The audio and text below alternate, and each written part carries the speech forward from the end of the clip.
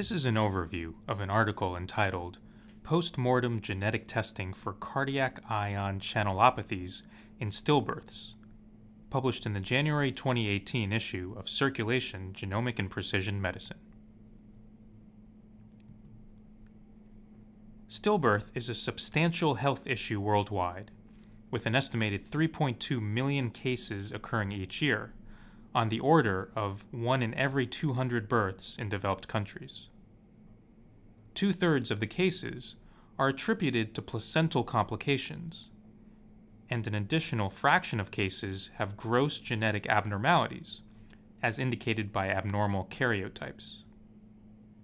Perhaps up to 30% of stillbirths have contributions from gene mutations, with the most likely candidates being mutations in genes previously linked to sudden cardiac death, such as those involved in the long QT and short QT syndromes.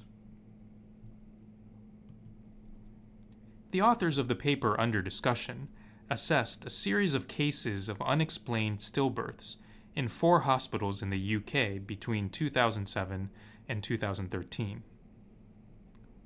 They were able to obtain high-quality DNA suitable for sequencing studies in 70 out of 242 cases.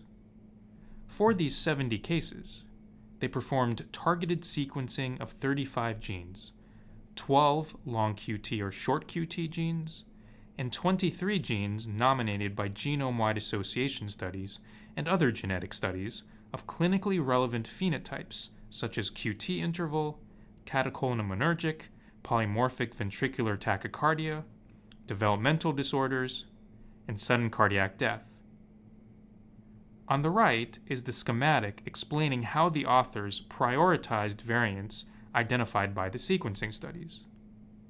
Out of a total of 327 non-synonymous variants in the 70 cases, after filtering by rarity in the population and predictions of pathogenicity, there were 28 rare variants of uncertain significance, 7 rare variants of uncertain significance that had not been previously cataloged, and 5 rare variants for which there was either prior functional evidence or, in one case, for which functional data was obtained in this study. Here is that one variant, arginine 40 to glutamine in the gene KCNJ2, which encodes an inwardly rectifying potassium channel and has previously been found to be a cause of a long QT syndrome and a short QT syndrome. The variant is located in the N-terminal portion of the protein, as shown here. Just going by the location alone, it is unclear without functional testing whether this variant might be pathogenic. The authors tested whether the KCNJ2 arginine 40 to glutamine variant impaired the function of the protein product.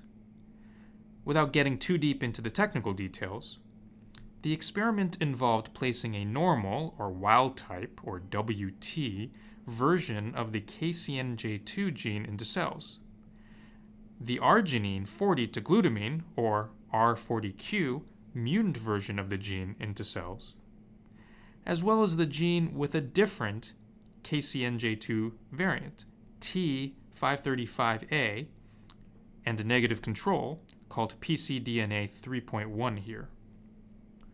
Compared to the normal WT version of the gene, the R40Q mutant gene caused impaired electrophysiological properties in the tested cells, as can be seen in the top figure and the bottom figure shown on this slide.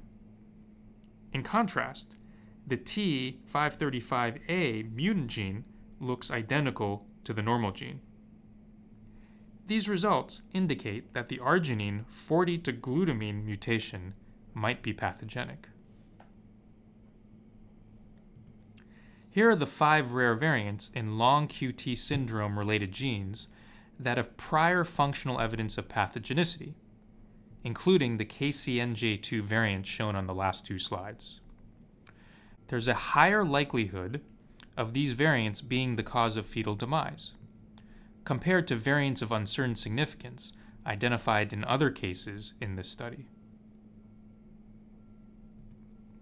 In conclusion, This study of 70 stillborn cases identified a number of rare or novel variants in genes previously linked to cardiac ion channelopathies and sudden cardiac death.